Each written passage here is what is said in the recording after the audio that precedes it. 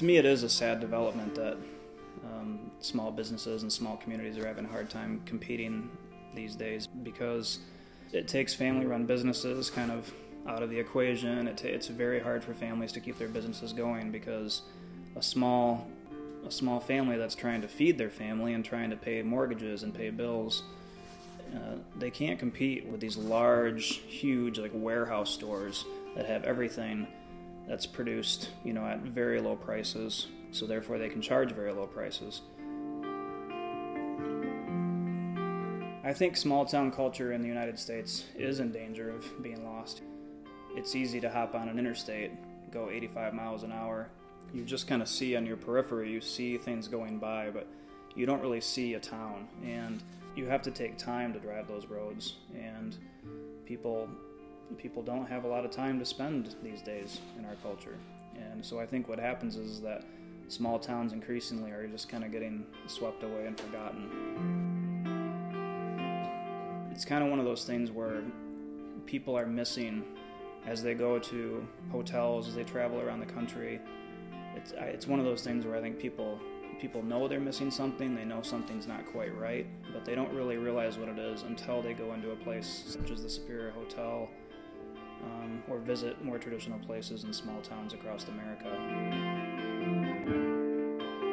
In most places around the country now, you walk into most stores, as everything becomes more corporate and everything becomes more homogenized, you walk into these stores and you can be anywhere.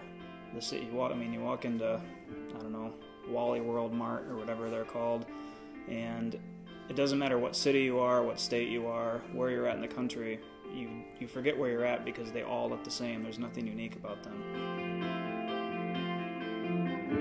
To me, what's interesting and important about a place such as the Superior Hotel here in Grand Marais is that it's a reminder of what was always so unique about this country.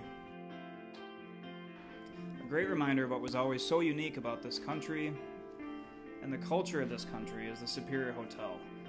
After all, it's been in the same family for generations.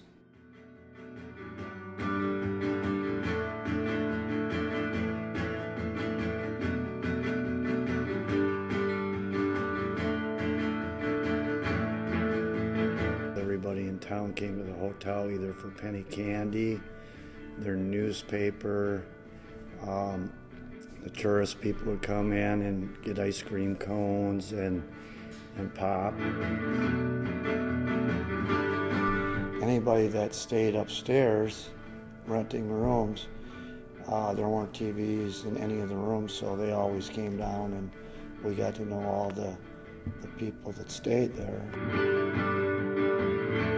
Back when I was in high school, it seemed like it was the pulse of the town.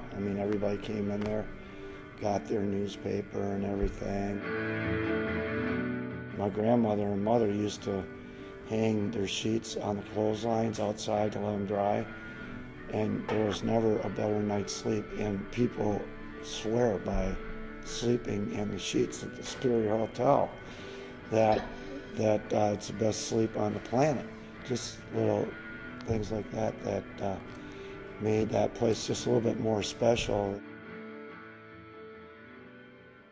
When you walk into a place like the Superior Hotel, you know that you're in the Superior Hotel in Grand Marais, Michigan.